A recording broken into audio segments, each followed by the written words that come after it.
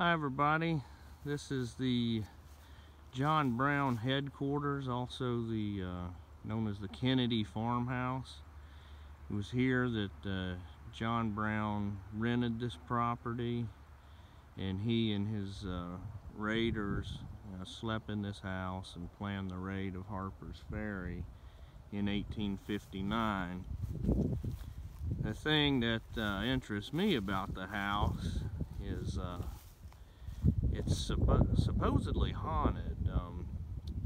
Brown and his men slept in the attic, and people have claimed to hear footsteps in the attic and sleeping, like snoring and that sort of thing coming from the attic, and also a lot of several different voices talking, as if they're planning or whatever. So it's a pretty interesting little piece of history and haunted history.